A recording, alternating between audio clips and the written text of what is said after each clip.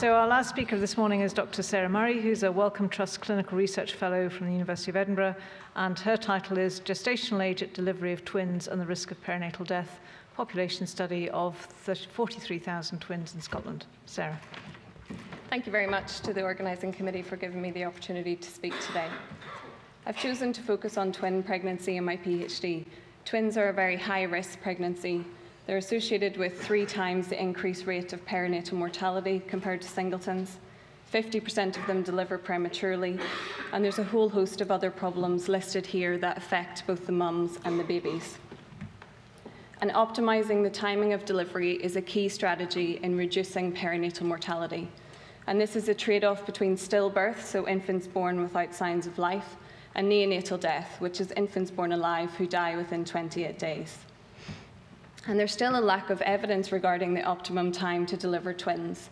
So for the Amal Clooneys of the world who want to know when the best time for their twins to be born, we still don't have an answer for this. Twins are often excluded from epidemiological studies. This is because their outcomes are paired, making the analysis difficult. And because they're only 3% of the population, it's very difficult to get a sample size large enough to perform randomised trials of rare outcomes. And so one of the ways to do this is to use big data. And I've been using routinely collected Scottish maternity data to look at outcomes in twins. This is an efficient and cost-effective way of performing cohort studies, and it gives you a population-based sample, so it's less subject to selection bias. And we're lucky in Scotland to have good routine collected data, which allows us to link, for example, health records to education records. So the research question I was trying to address in this study is, what is the impact of gestational age on delivery on perinatal mortality in twins? As I said, this was a population cohort study of twins born in Scotland from 1980, with the primary outcome of perinatal mortality, which is a combination of stillbirth and neonatal death. And I adjusted for a number of potential confounders, including maternal age and smoking. This slide summarises the study population, and after data cleaning, which is taking out obvious outliers in the data, I had just over 43,000 individual twins available for the analysis. I won't go through the statistical analysis in too much detail in the interest of time, but just to summarise, I used multiple imputation to deal with missing covariates whilst maintaining my sample size, and I used multivariate generalised estimating equation, logistic regression, to look at the relationship between perinatal death and week of gestation. In terms of the demographics of the population, most women were aged between 25 and 30. There's roughly an equal number of male and female babies and an equal spread across the deprivation categories. This slide summarises the results of the multivariate analysis. I'll just take you through this table. Each row here represents a different week of gestation.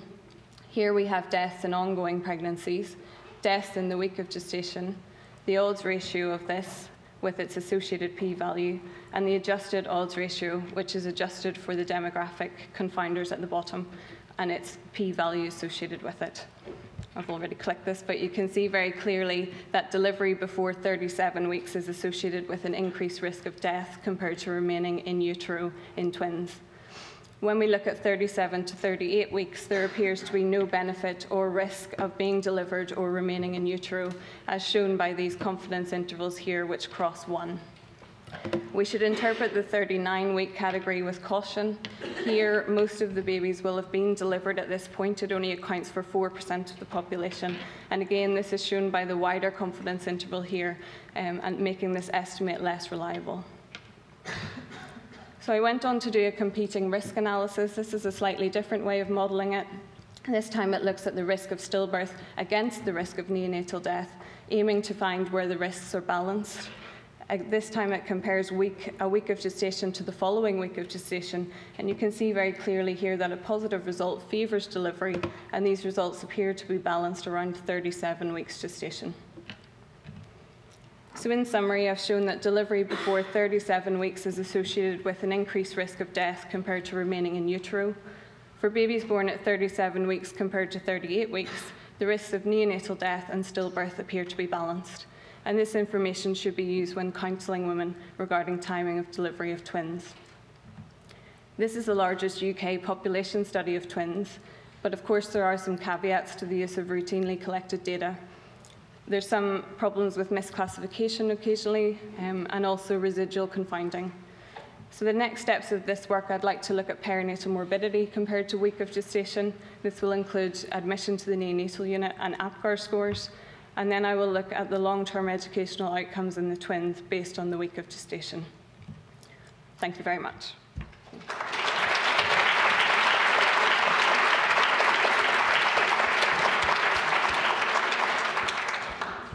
Well done. Questions for Sarah? John.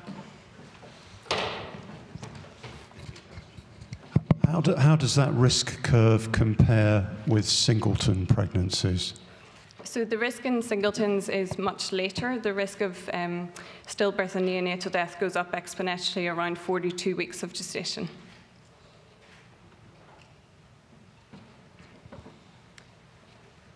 Anybody else? Do you have any data on Thank you. Do you have any data on identical twins, monochorionic? So it's a bit difficult with twins. What we care about as obstetricians is how many placentas there are, because that really affects how you treat them clinically. And unfortunately, it's not recorded in the Scottish data routinely. So the only thing I can actually look at is sex discordant twins, because I know that they each have their own placenta. But it's a very important question. And discordance in gender, does that affect your odds ratios? I've done it with sex discordant twins. I have got a slide, but it shows exactly the same results. Okay. Yep. I know you adjusted for the year of delivery, Sarah, but I'm just wondering in terms of the time course of the best point of delivery, did that change as the years went by? Very good question, and yes, it definitely does, because I think obstetric practice and neonatal practice will have changed over the years. So there's lots of different ways. I know that you'll know how you could account for year of delivery, and I chose to categorise it and put it in as a covariate. Anna? So I have a similar question.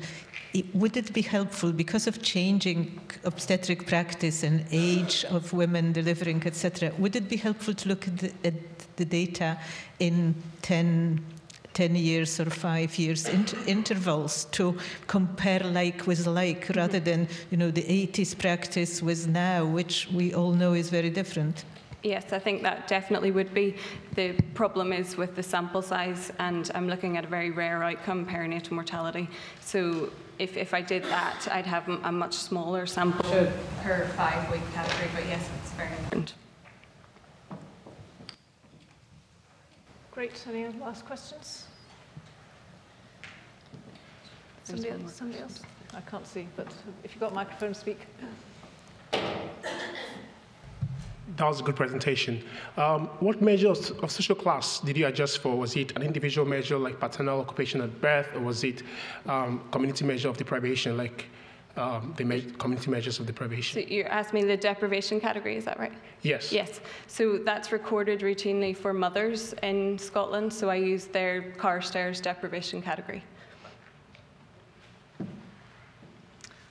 Okay, great. Thank you very much. Thank you, Sarah.